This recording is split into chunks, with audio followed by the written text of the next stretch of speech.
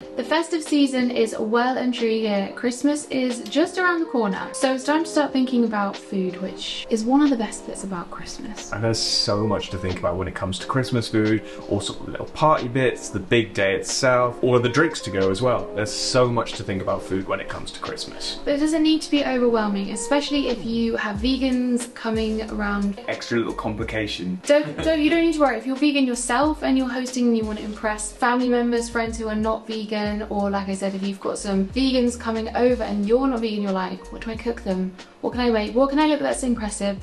We're here to help you. We're like little Christmas elves. This video is all about hosting, so we have a bunch of delicious vegan recipes, both food and drink, to share with you. So whether you're doing a Christmas gathering, a little party, you're hosting Christmas Eve and you want some nice little kind of nibbly bits. So this isn't like your nut roast, your main event kind of thing. This is like those extra bits. So instead of going to the supermarket and just buying a bunch of frozen things out of the freezer, like, you know, a spring roll or a samosa. Also, that ends up costing the earth. It's so expensive. And they never taste that good. They're also a bit soggy and a bit disappointing. So we thought we'd share with you some of our favourite little super easy, and I know we say easy a lot, but one of these recipes is literally 3 ingredients and it looks like you're gonna have it looks like someone will have catered your party.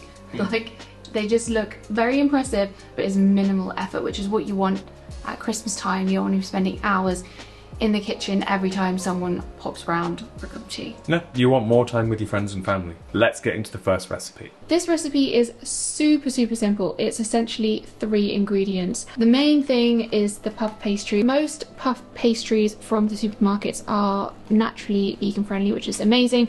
You could obviously make your own puff pastry, but we're going for quick, easy, achievable things, because often when you're hosting you're doing like lots of little bits, so maybe you've got one thing that you're spending extra bit of time on and then some other things that you just want to kind of add to the table. So we're going to be making some very cute little puff pastry Christmas trees, and we've got these skewers, and our 2 other ingredients are Marmite and cheese, match made in heaven with pastry. It's going to be delicious.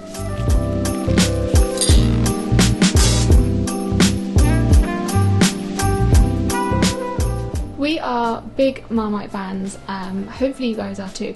If you're not that keen on Marmite, then you could just do these with the cheese, maybe get a few different types of cheese. You could get like a vegan red Leicester, mix it with a bit of cheddar, maybe like a garlic and herb cream cheese type thing, like do a 3 cheese.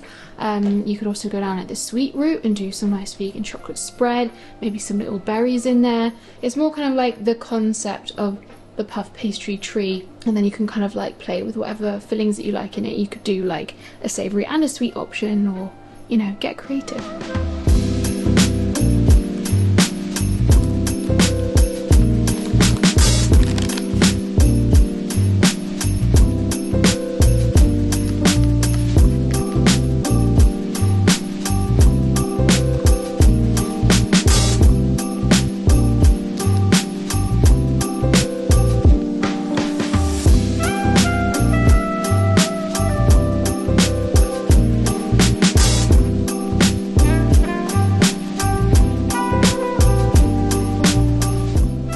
This is quite a messy task, so be prepared. At the minute I'm making little tree toppers. We don't have a star shape. A star would be cute if you've got like a mini star cut out, so we're just doing little giant bobbly things for the top.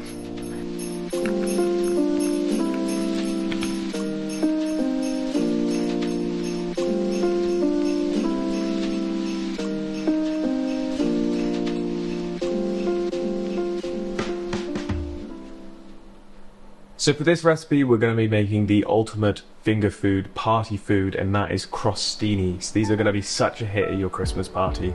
We're just going to use a bake at home baguette and top it with some gorgeous cashew cream, cashew cheese, and some other bits. It's going to be great. Let's get into it.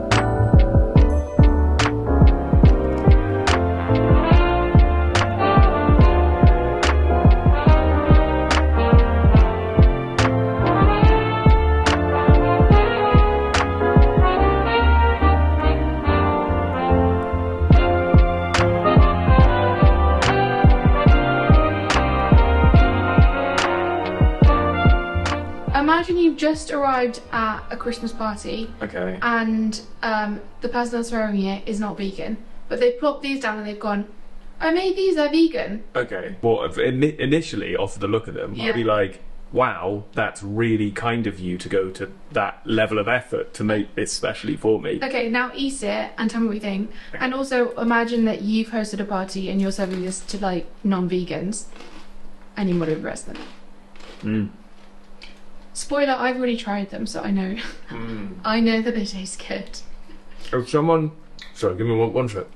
First thing, if someone made these for me and I turned up at the party, I'd be like... Well, not just for you, but you know. Just for me. If someone made them just for me, I would be like, that's insane. These are so good. Give them to everyone else. Everyone needs to try honest. We're just talking about our own food. No, but you know, like, when something is so tasty and it's vegan, you're like, I need all of the people that aren't vegan at the party to try it. Yeah. And decide to go vegan because of it. But that would also be annoying because there's like nothing else you can eat and you're like, eat your own food. And if I was serving these to people at a party, I'd be like, have you tried the crostinis? You'd be They're delicious. Going around with your platter being hostess with the most. Yeah.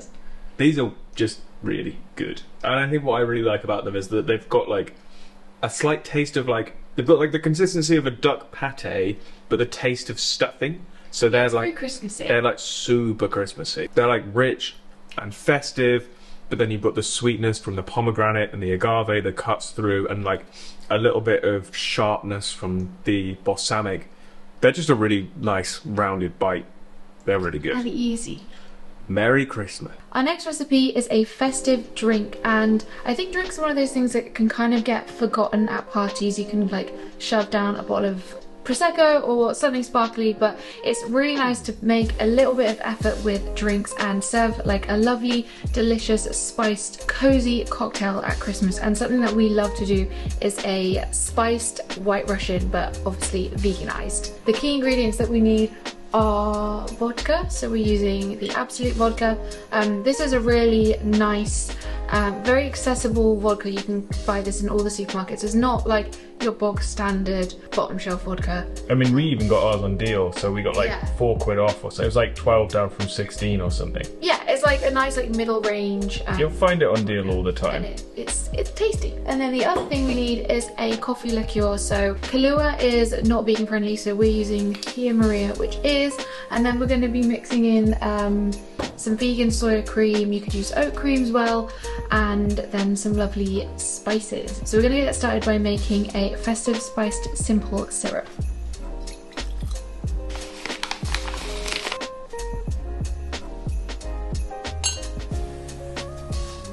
Whilst the simple syrup is on the hob, it's just dissolving and all the flavours are coming together. We're going to make our cinnamon sugar, and this is potentially an optional step, but we like to do it. It gives the glass an extra little something that's special. So we're going to do a sugar cinnamon rim for our glasses. So you're going to prep a plate and you can leave that to one side whilst your syrup is on the hob.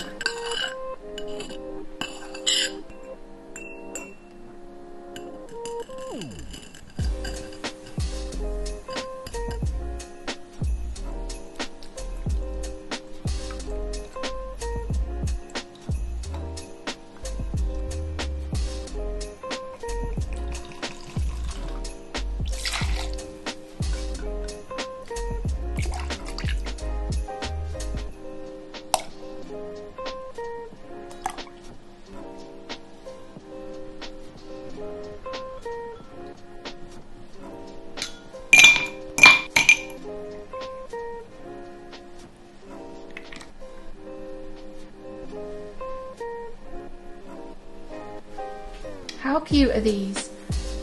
I mean, I don't know what glassware you've got, but you might not have this specific thing. Most of the time you would serve a White Russian in a tumbler, but I saw these in the cup and I thought they are very cute. They look like the kind of thing you would find in like the North Pole or something. I know this is a super specific reference, but my piano teacher used to drink a latte out of a glass that was essentially exactly like that. I think it is that, like it's a like Irish coffee type thing, and this is kind of got similar flavours. So, ooh, got a kick. very tasty though. In a good way? Yeah, in like a it's full of alcohol way, and this might be the first time we've ever like drunk alcohol on camera.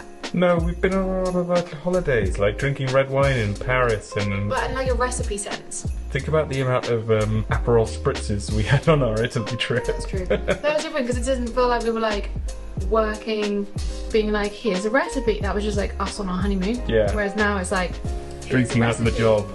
And now it is. I was like, it feels like I'm drinking on the job. Interesting. Yeah, sure. Here, I'll give you the camera. Okay. I'm just gonna start. I love the garnish, but I think I'll get it up my nose, so I'm gonna move it for now. Yeah. That's perfect.